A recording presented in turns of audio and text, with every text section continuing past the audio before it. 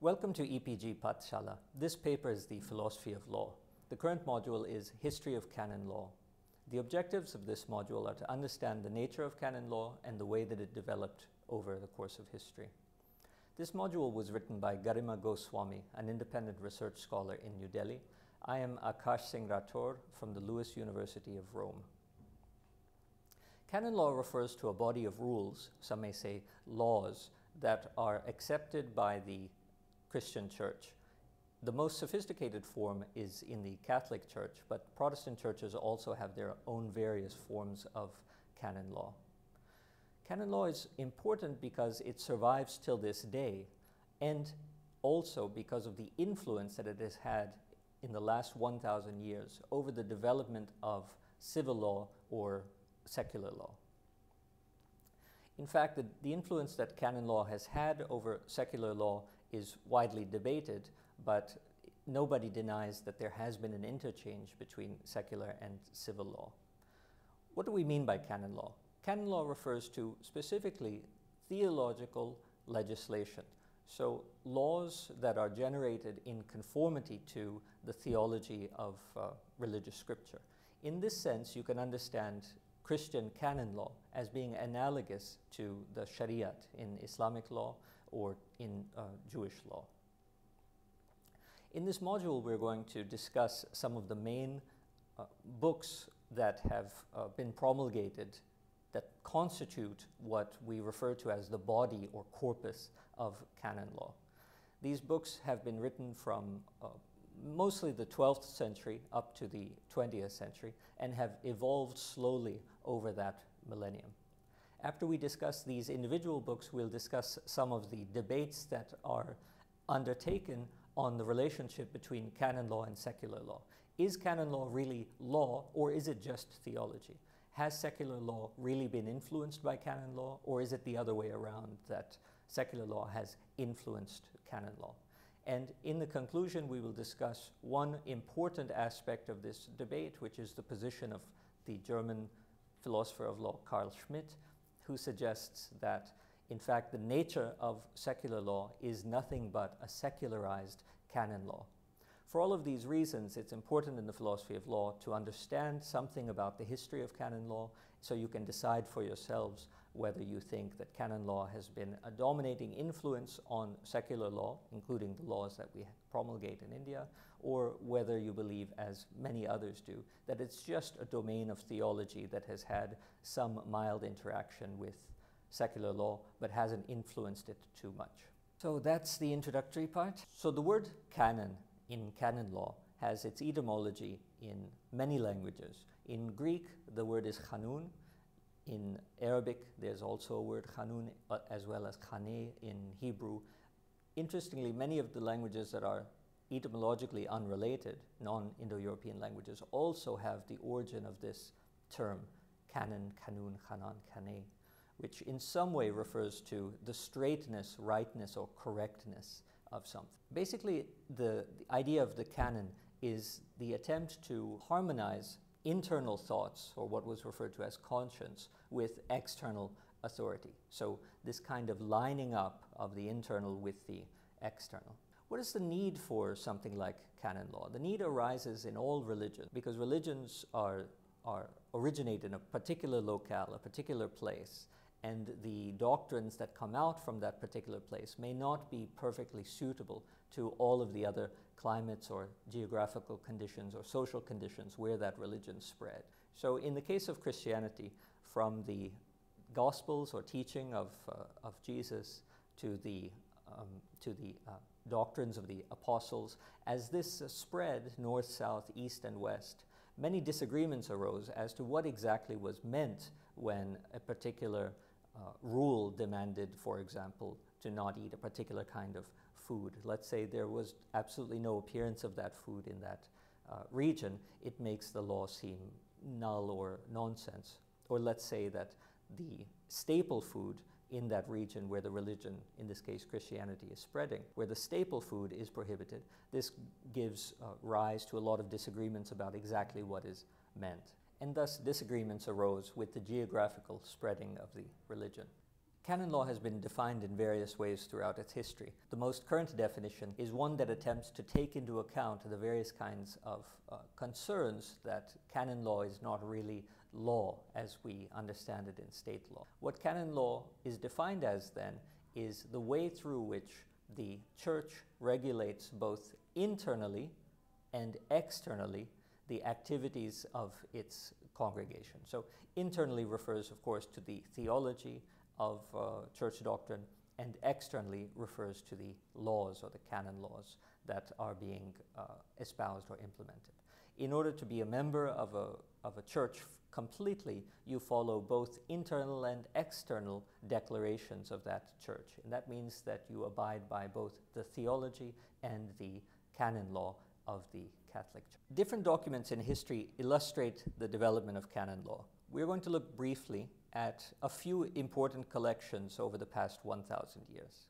And then we'll turn to the way that this vast history of canon law, this history of 1,000 years, has finally been systematized in the 20th century. We begin with Justinian's text. Most of early canon law, which developed simultaneously with ancient Roman law, was integrated into the legal system of Byzantium. So remember that in the ancient world, Christianity developed along with the Roman Empire, and that Roman Empire itself shifted over time from the west, where we have it now in the Vatican in Rome, to the east, to an area that's referred to as Constantinople. Now we know it as Istanbul. So Byzantium, or the Eastern Christian Empire, was the place where most of early canon law developed, in line with secular or Roman civil law. So as I've said, most of early canon law developed simultaneously with ancient Roman law, and it was integrated into the legal system of Byzantium. It was compiled by the order of the Byzantine emperor, whose name was Justinian, in the 6th century. So it was compiled by the Emperor Justinian, emperor of the 6th century Byzantium. And in this 6th century compilation, we already have at least 3, if not more, centuries of the aggregation of the way that Roman law interacted with church doctrine. So Justinian's text, which was finally put together by the end of the 6th century, proved quite influential throughout all of the Christian, what would become known as the Holy Roman Empire, or the Christianization of Europe under the authority of both local princes and the Vatican Church. After the early Middle Ages, so starting from around the 11th century, 12th century onwards, it was required for clerics or members of the priestly community in Europe not only to study theology but also to study law. In the process of this acquisition of legal learning by the Catholic community throughout all of Europe, the doctrines of canon law became deeply integrated into the knowledge of the intelligentsia of the European Christian community. The next collection of documents that we want to point to as being very important occur in around the 11th century with what is referred to as the Gregorian Reform movement. Now, the Gregorian Reform movement is a movement of a particular community of Catholics referred to as the Gregorians, who were in the process of determining the way that the papacy should be considered supreme. In other words, the authority of the Pope should be considered supreme in relation to the secular authorities that existed throughout the European states. The Dictatus Papae is Latin for the dictates of the Pope. There's a debate between scholars of whether it was actually written by Pope Gregory or whether this Dictatus, or this dictate of the Pope, was later inserted into the canon. What the point of this Dictatus, or this dictate, is to establish the supremacy of the Pope. And as you establish the supremacy of the Pope over his rivals in the secular community, you're also thereby establishing the infallibility of canon law. So canon law in this respect, through the Dictatus Papae, has an authority higher than the secular law that would be practiced by the princes or the noblemen who ruled various parts of Europe. So in the 12th century, what we're seeing is the emergence of a difference or distinction between civil law and canon law that becomes more and more significant. And this plays out over time. In the 12th century itself, we find through the work of the monk named Gracianus that we have to finally decide the relationship between canon law and secular or civil law. So now we move on to the third main document in canon law, which is referred to as the Decretum Gratiani. Decretum means decree, and Gratiani means written by Gratianus, the 12th century monk. The Decretum Gratiani was partly written by the monk Gratianus, and it was partly a collection of older material, including the Dictatus Papae and Justinian's text. The Decretum was later taken up as the first of 6 volumes representing the whole body of Catholic canon law, which developed from this period in the 12th century all the way up to 1918. The Decretum turns out to be the first volume of what over the next 700 years will be 6 total volumes making up the Catholic canon law. The Decretum was written to harmonize aspects of both civil and canon law. So through the Gregorian reform that we had experienced in the previous century, there were arguments over whether the Pope was supreme or whether the princes in the particular secular areas were supreme. What the Decretum does is that it finally harmonizes civil and canon law, so we know what the proper relationship between them should be. This is referred to as the harmony of civil and canon law. And the Decretum states it like this, that civil law is to be followed in all matters not specifically defined within the canon law. So what this means is that wherever there is no canon law, wherever there is an argument over the meaning of canon law or whether it should be applied, the civil law, rather than any kind of local custom, should be the thing that intercedes. And what this serves to do is, in the process of deciding what the canon law should be, it serves to strengthen civil law throughout the European secular lands. Now we move on to the Liber Extra and the Liber Sextus. We're still in the 12th century, moving to the 13th century. What happens is that between 1188 and 1226, various popes had issued 5 papal decrees. So papal decrees are decrees or texts written by the Pope that are authoritative throughout Christendom. These 5 papal decrees were collected by Pope Gregory IX into a book that was referred to as the Liber Extra. Now, Liber Extra means the book with extra. Why is it extra? It's extra because it contains various bodies of canon law, or canons as they're referred to, that are well beyond the decretum that was created by Gratianus. So the Liber Extra, what we get is the decretum of Gratianus that was built upon the works of the Byzantine Empire's Justinian manuscript and later papal decrees, mixed with the 5 decrees issued throughout the 12th century. What this Liber Extra does then is to create 5 books of canon law that will prove to be crucial for the next 6 centuries of European legislation. In 1298, a 6th book was added, and this is referred to as the Liber Sextus. That just means 6th book. This was added to the Liber Extra. In this Liber Sextus, we get one of the first articulations of a very important principle of natural law, which is included in many contemporary debates, and it runs like this: what touches all should be approved by all. What touches all should be approved by all. So what this suggests is that the very earliest formulations of natural law that are common in procedural law today begin to appear or emerge through the 11th, 12th, and 13th century construction of the 6 books of canon law.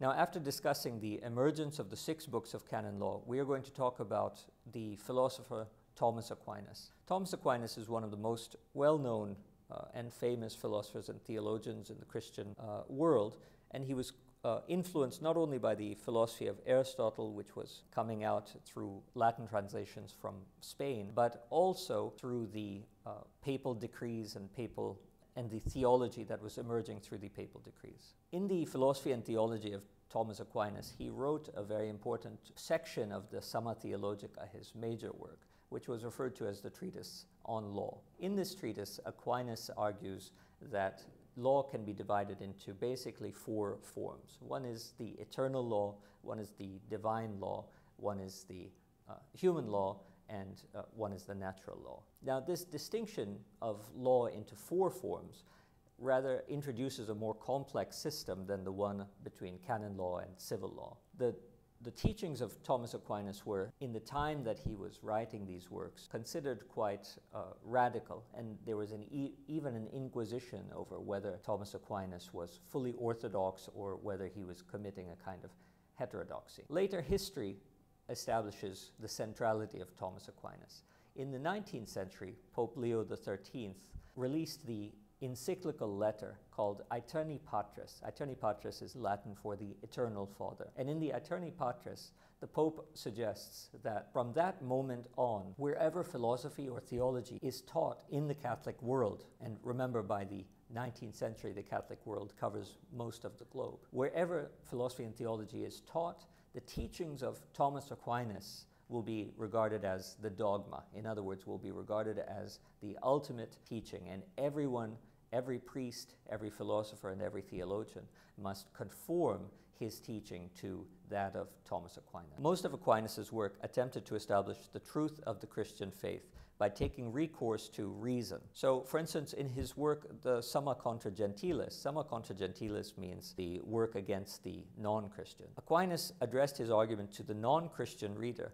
Now, obviously, a non-Christian reader won't believe in the doctrines of the Catholic Church, so he has to persuade them not by theology, but by rationality. And I'll quote from the Summa Contra Gentiles. "My purpose is to declare the truth which the Catholic faith professes. But here I must have recourse to natural reason, since the Gentiles do not accept the authority of the Scripture. Natural reason, however, is deficient in the things of God. It can prove some parts of the faith, but not others. Whatever is demonstrable is, so far as it goes, in accordance with the Christian faith, and nothing in revelation is contrary to reason." In the process of discussing the treatise on law in the Summa Theologica, Aquinas' main work on law, Aquinas defines law as follows: "Nothing other than an ordinance of reason for the common good, made by him who has the care of the community and promulgated." So let me repeat this definition of law because it's very important in relation to the definition that we had heard in the previous module, Module 2, that of John Austin, which is that the law is the command of the sovereign issued and backed by a sanction. Instead of this positive conception of law that we see in Austin, Aquinas defines it as nothing other than an ordinance of reason for the common good. So you can see a distinction here between the positive conception of law as a command backed by a sanction issued by a sovereign, in contrast to this theologically inspired notion of law, which is that law is an ordinance of reason for the common good. Here we begin to see in Thomas Aquinas' conception already emerging as a sort of argument between the natural law positions and the positive law positions, like we had discussed in the previous module, Module 2.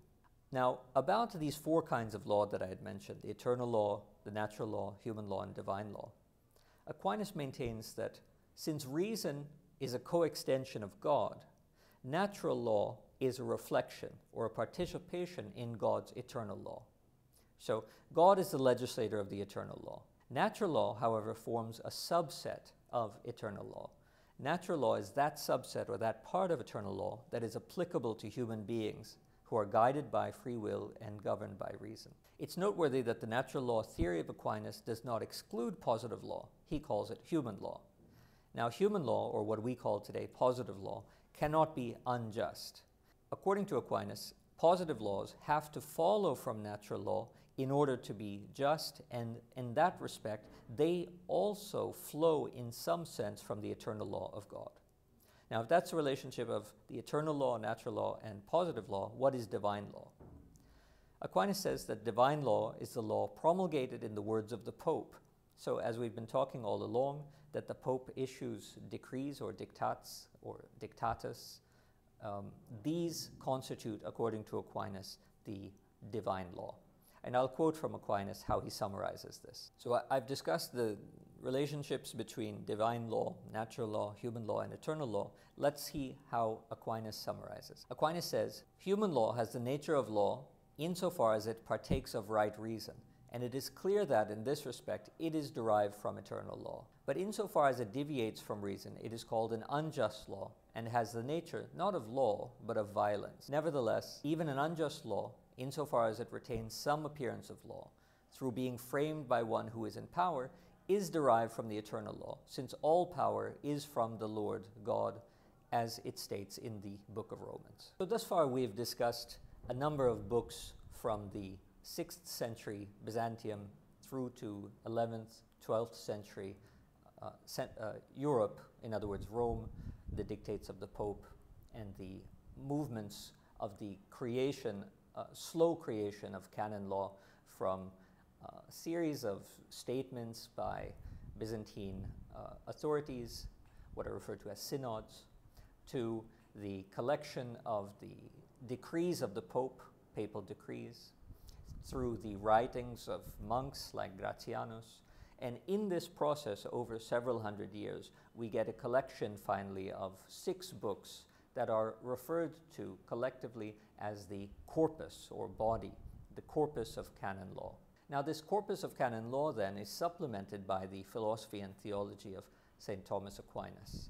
And what you find is, by the 20th century, the popes are interested in codifying all of canon law, unifying it and harmonizing it, so that instead of having it expressed through different kinds of works from different centuries, different origins, different civilizations, the entire corpus or the entire body of canon law will be systematized rigorously for the entire global Catholic Church. And this movement began in the in the first decade of the 20th century. So by around 1910, 1911, it was decided that all of these various documents that we've been discussing, as well as the theology and philosophy of Thomas Aquinas, will be systematically transformed into one book.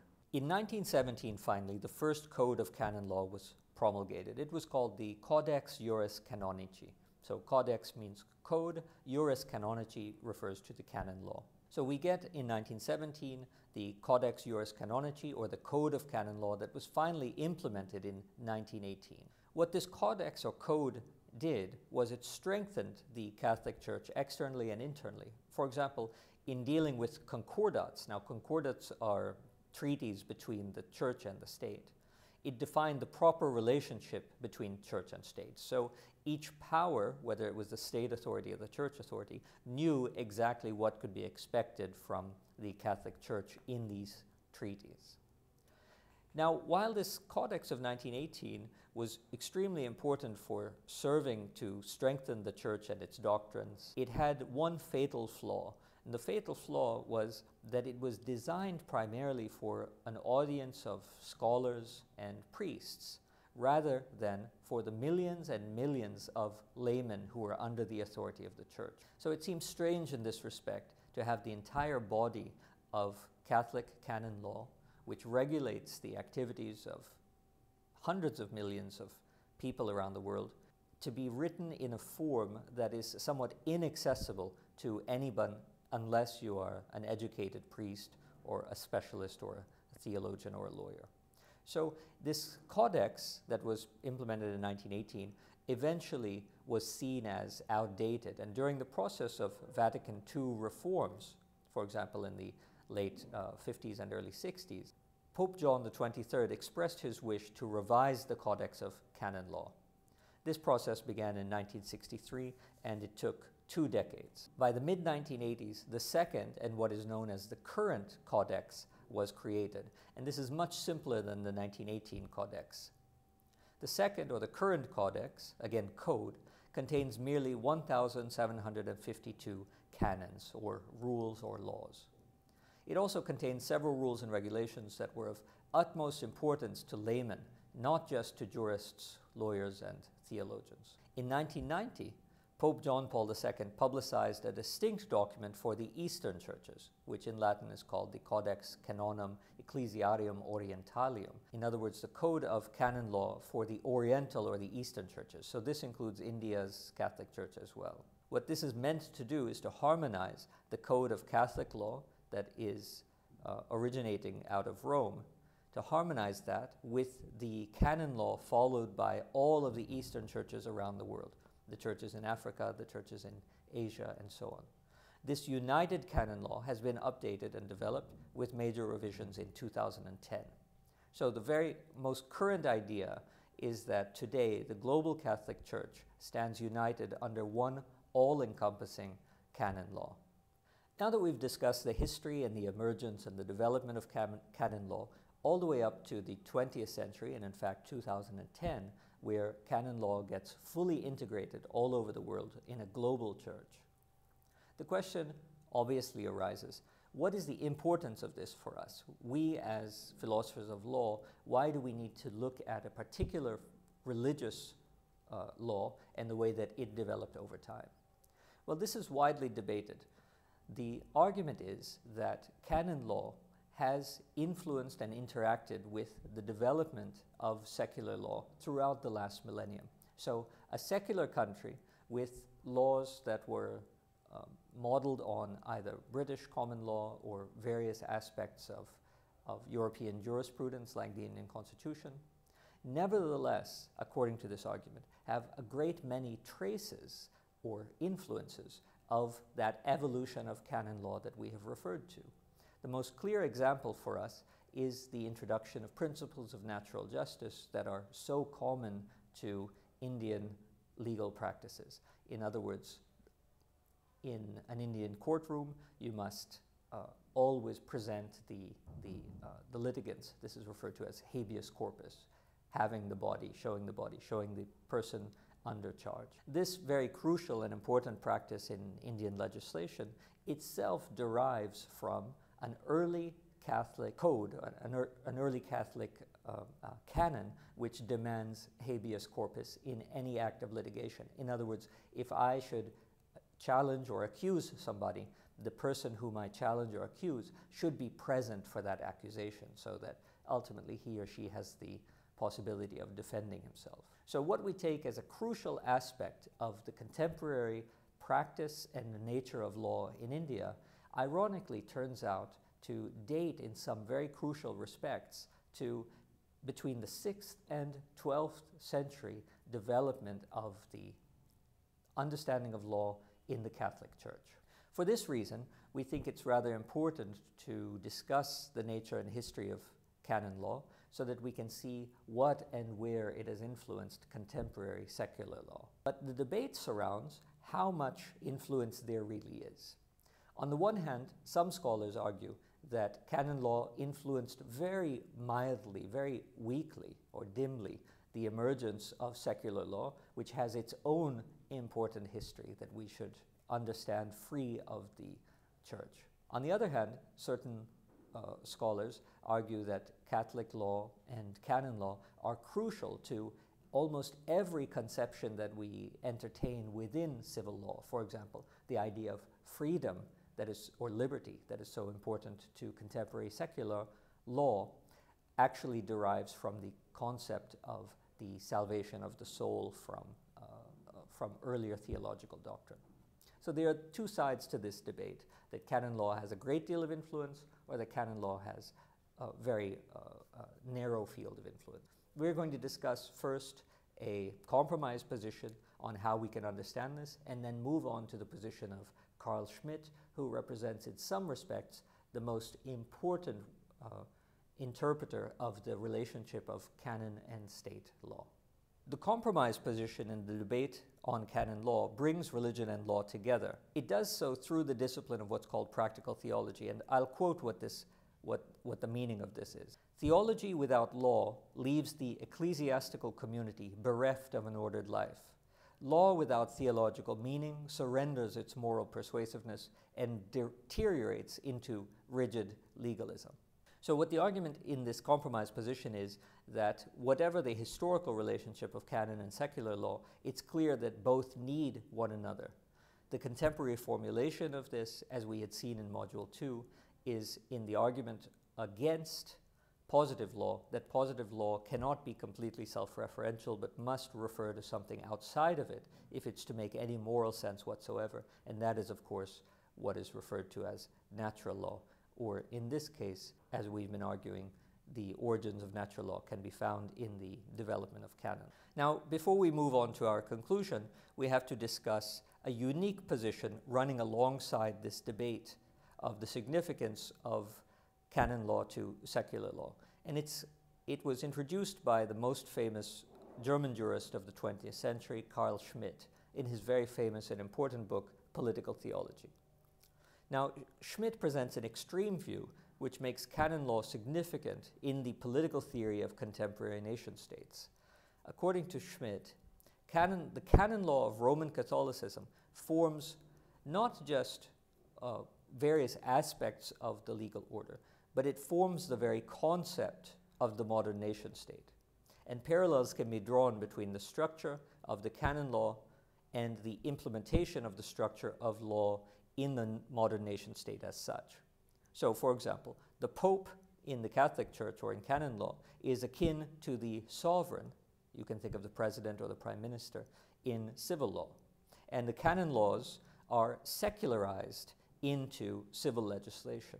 In another example, just as God has the power of performing miracles in the church, the sovereign, like our prime minister, enjoys the exceptional powers to override the constitution and, for example, declare a state of emergency. So, according to Schmitt, every theory of the modern nation state is in fact a secularized version of theological principles.